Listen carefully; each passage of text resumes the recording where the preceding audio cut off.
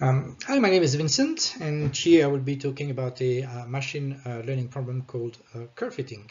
I'm going to focus on the Python code that produces data video with one particular application in mind, which is estimating the shape of a meteorite and computing a confidence region for the shape. But first, let me quickly introduce myself. So I earned a PhD in Belgium in 1993, went on a postdoc at Cambridge University to startups. I then worked for a number of companies, including Microsoft, Visa, Wells Fargo, eBay, NBC. I raised VC funding for a startup and co-founded Data Science Central, which was acquired by TechTarget in 2020. Right now, I'm the founder of mltechniques.com. I'm also an author and a patent owner. So here, let me provide an overview of the discussion. Like I say, the method is implemented in Python. And the goal is to focus on a very narrow piece of the code, the one that deals with the meteorite problem and more specifically, the confidence region.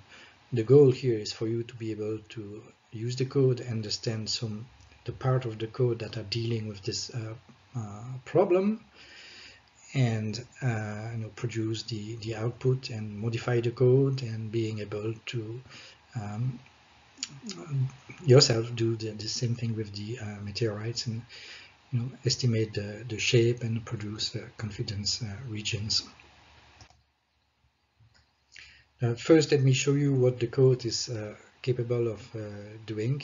So you see it produces what I call data video, which is something rather new in machine learning. I've never seen videos like that in the past, so it's one of the original part of the Python code. Another originality of the method is from a conceptual point of view, in the sense that the data set is viewed as a cloud.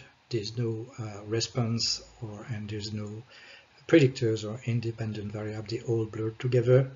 It covers various type of regressions, like you could do linear regression or logistic regression. You can even do some clustering with this methodology. But here I'm just going to focus on the confidence region for the meteorite shape. So now let's dig into the details of the problem about the meteorite. You have 25 points observed on the boundary of meteorite. So it kind of gives you an hint about the shape of the meteorite, which is approximated by an ellipse here. And rather than an ellipse, I'm going to join the points to create a polygon. So we're going to estimate the shape of a meteorite by polygon. Here it's in 2 dimensions, but you can generalize to 3 dimensions.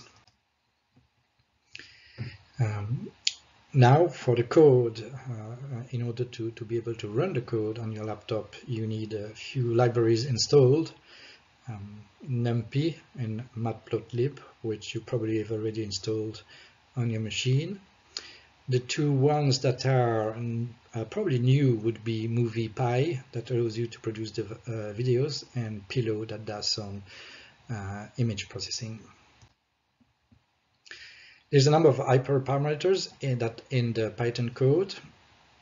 The one that we are interested in, it's the mode hyperparameter. You want to set it to confidence region, which is one of the important parts that the code is doing, the other part being the curve fitting and parameter estimation. Then NPTS here is set to 25. That's the number of points that are observed on the meteorite. So it's kind of the locations that allows you to estimate the shape of the meteorite. And then on line 242, you have n-frames set to 50, which is the number of images that the code is going to produce. Here we'll be interested mainly in changing 2 parameters associated with the ellipse So there are a number of parameters like the centers, the orientation, angle. Here we're going to focus on the semi-major and semi-minor axis, which are denoted as AP and BP in the code. If you look at line 267, you would have to change the number 7 and 4 that you see here in the code if you want to have a different type of shape. The output of the code consists of, it's going to be consisting of 50 images. And what you've seen in the previous slide is the result after 15 images and the final result after 50 images. So here you can see the name of the image creating here. So the image are going to be named ellipse 0.png, ellipse 1.png, ellipse 2.png, and so forth. You save these images as PNG files, and file name are stored in a list called flist. Clip is going to be an object that stores the names of the images, and when you use clip.write, it's going to apply the write procedure to the clip object and create a video out of the 50 images. So that's it for today.